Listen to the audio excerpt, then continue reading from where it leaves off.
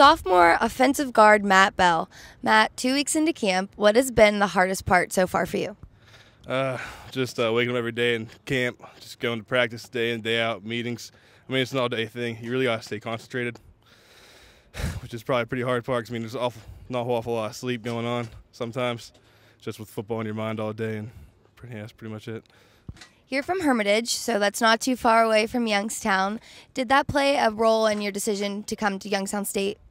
Yeah, I mean, I came to YSU games all the time as a kid. A couple of my friends, when we were real little, we would come to some of the games. I would have never thought I'd be playing here, honestly.